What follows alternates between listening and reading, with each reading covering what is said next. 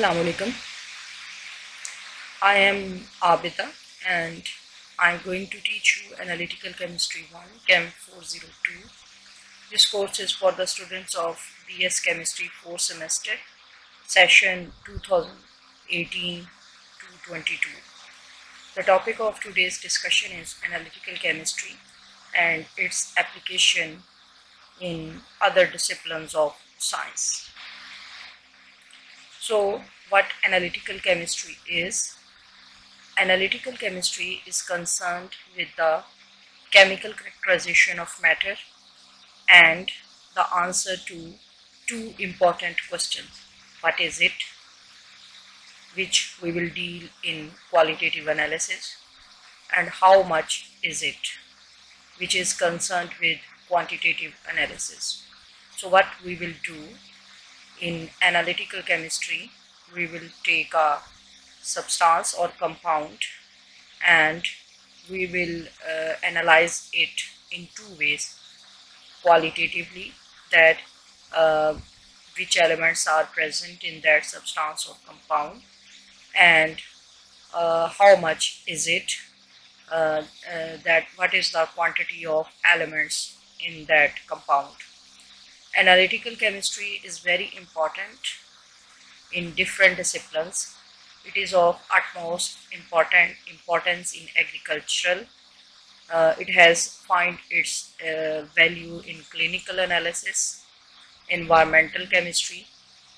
It is very important for the point of view of forensic analysis, for the manufacturing of different goods, for metallurgical processes, for example, in order to determine and then to specify the quantity of iron in steel.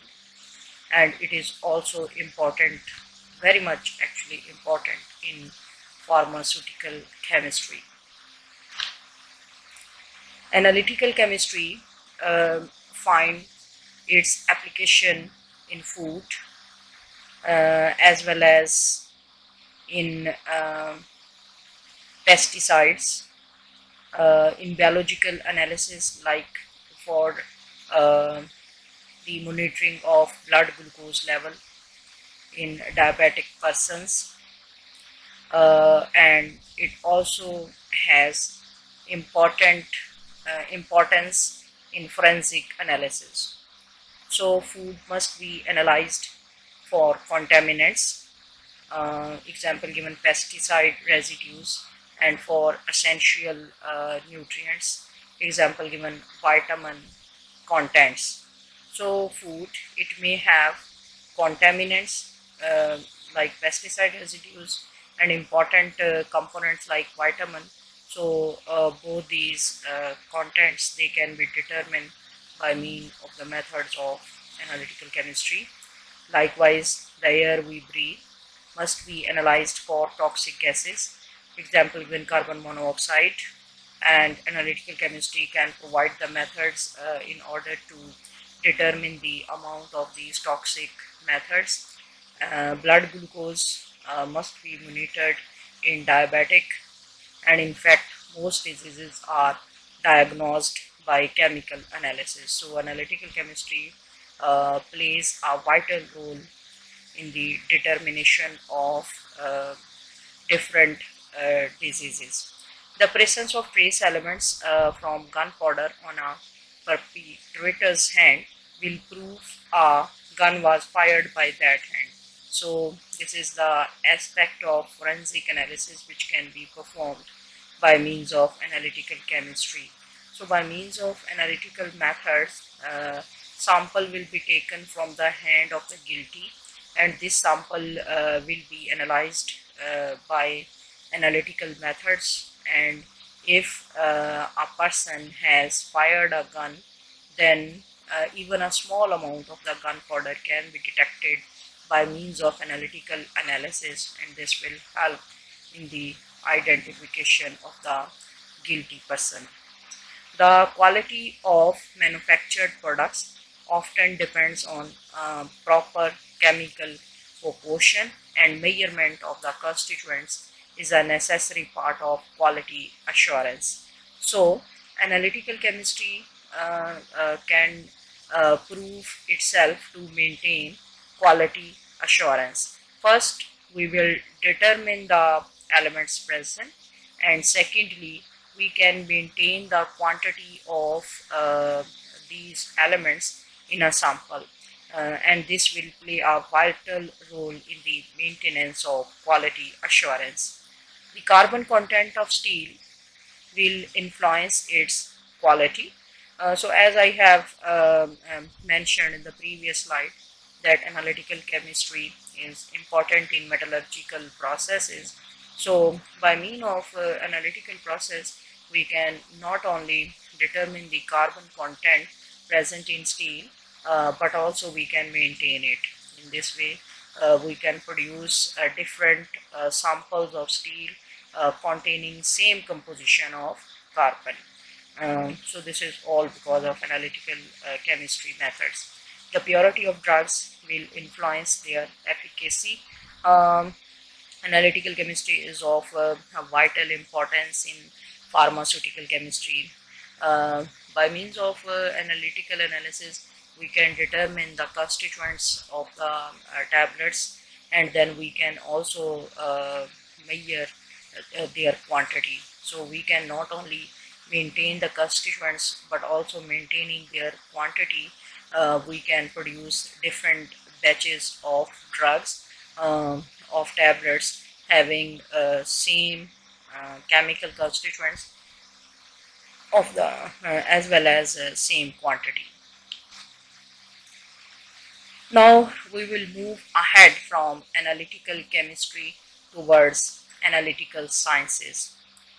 Uh, the discussion which we have done for analytical chemistry, this provides an overview of the discipline of analytical chemistry. There have been various attempts to more specifically define the discipline. The late Charles N. Raleigh said, "Analytical chemistry is what analytical chemists do." So this is the most simplistic definition, that analytical chemistry is the science what analytical chemists do. Then the discipline has expanded beyond the bounds of just chemistry, and many have advocated using the name analytical science to describe the field. This term is used in National Science Foundation report from workshops on curricular development in analytical sciences.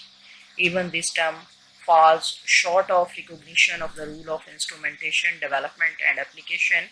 And one suggestion is that we use the term analytical science and technology. So what scientists have done, they have broadened the scope of analytical chemistry to analytical science, because analytically we are not only restricted to the chemical substances, but it has found its importance, for example, in agriculture as well as in forensic sciences. So scientists was of the view that we should not restrict analytical chemistry. We should not only restrict it to analytical chemistry, but should use the word analytical science, so it can cover the broader aspect. So they have used the word analytical science, although this word analytical science, it cannot cover the techniques or instruments which we use for the measurement of for the identification and measurement of the elements present in a compound. So the more accurate term they suggest was analytical science and technology. So what is analytical science?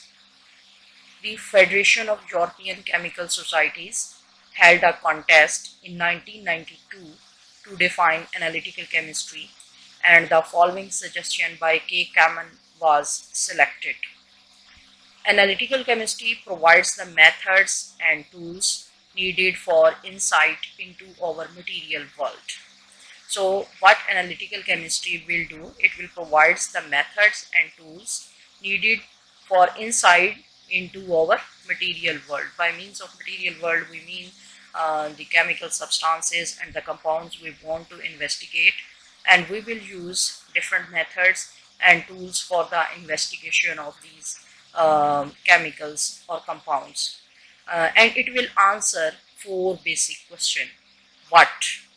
That is, what type of elements are present within a compound, where, from where these elements are extracted or this compound is extracted, how much, what is the quantity of elements present in this specific compound, and then in more advanced work we can determine the arrangements of atoms present in a compound, and then we can also deduce its structure, or in what is the formation of this compound. So these two, what and where, these are associated with qualitative analysis, and how much and what arrangement, structure or form, these two terms they are related to quantitative analysis. So these four aspects, they cover qualitative, spatial, quantitative and speciation aspects of qualitative science. The division of analytical chemistry of the American Chemical Society developed a definition of analytical chemistry, which is: analytical chemistry seeks ever improved means of measuring the chemical composition of natural and artificial materials. So what analytical chemistry do? It seeks ever improved means of measuring the chemical composition of natural and artificial materials. So whether the products, whether the compounds to be investigated, these are natural or artificial. What analytical chemistry will do, it will try to see or improve means of measuring their chemical composition. The techniques of this science are used to identify the substances which may be present in a material. Again, it will cover the qualitative aspect, and to determine the exact amount of the identified substance. That it will cover the quantitative aspect. Analytical chemists serve the needs of many fields. For example, in medicine, analytical chemistry is the basis for clinical laboratory tests which help physicians diagnose disease and change progress in recovery. In industry, analytical chemistry provides the means of testing raw materials and for assuring the quality of finished products whose chemical composition is critical. Many household products, fuels, paints, pharmaceutical, etc. are analyzed by the procedures developed by the analytical chemistry before being sold to the consumer.